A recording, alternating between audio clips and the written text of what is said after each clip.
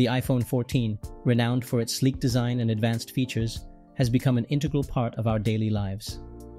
However, encountering charging issues with such a sophisticated device can be frustrating. If you find your iPhone 14 not charging when plugged in, then here are the things you can do. First solution: check the charging cable and power adapter.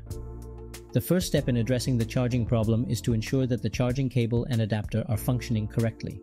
Inspect the cable for any visible damage, such as frayed or bent connectors. Similarly, check the adapter for any signs of wear or physical damage. If any issues are detected, replacing the faulty cable or adapter with a genuine Apple accessory should resolve the problem. Second solution: check the charging port. Dust, lint, or debris can accumulate in the charging port over time, preventing a proper connection between the charger and the device. To rule out this possibility, use a clean, dry toothbrush or a compressed air canister to gently clean the charging port. Avoid using any sharp or metallic objects that may damage the port. Third solution: check the battery health and charging capacity.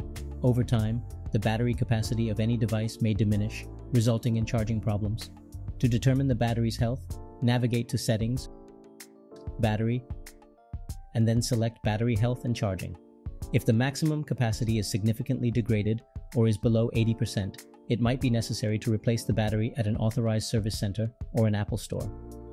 Fourth solution: restart and check for software updates. In certain cases, a software glitch can interfere with the charging process.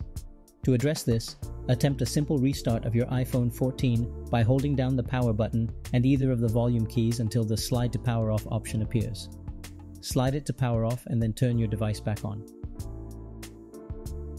If the problem persists, check for any pending software updates and install them. Updating to the latest iOS version can often resolve software-related charging issues. You just have to go to Settings, General, and tap Software Update. If there's an update available, download and install it. If these things don't fix the problem, then it's time to bring your iPhone to the Apple Store or any authorized service center and have it checked, as it could be a hardware issue. We hope this has been helpful. Thanks for watching.